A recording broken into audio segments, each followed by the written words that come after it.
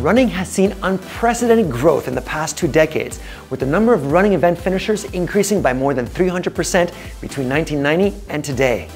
At the heart of that change is a major shift in not only the type of races being offered, but the wealth of running clubs available. And it should come to no surprise that New York City, both the largest and most pedestrian-heavy city in the United States, has become the running capital of America. To get a snapshot of what New York running culture is all about, we partnered with author, gym owner, and fitness expert Jeff Halevy to infiltrate a few running clubs and see what makes them unique.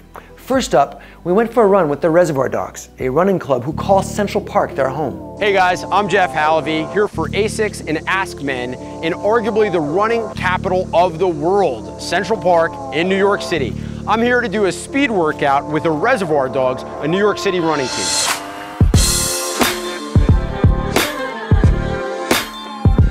So there's a lot of clubs that you can be all women, all male, older, faster, starting out. We're not really a competitive group. We really work on running together.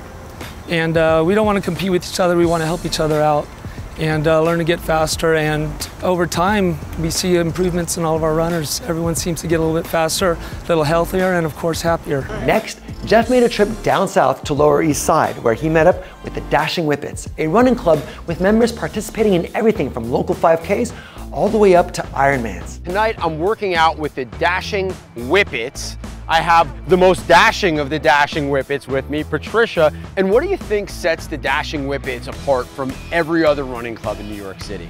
I do think that we are very organized. We are on Meetup. That's where a lot of our members will RSVP for runs. We did start a beer mile several years ago, and now the beer mile has taken off in popularity. Every lap you chug a beer, and the whole thing is timed. There are just endless running possibilities. So many of the people on the team work crazy full-time jobs, yet still manage to train 6 days a week, as well as have families and do other things. New Yorkers just try to do it all. Now you've seen what it's like to train in New York.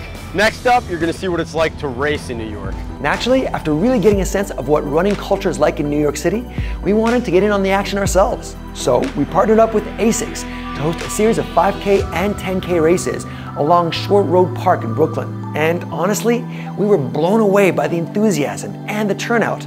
Let's take a look at how it went.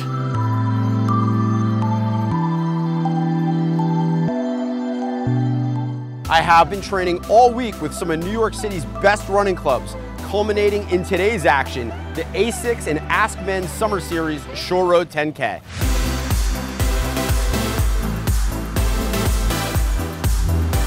Runners, on your mark.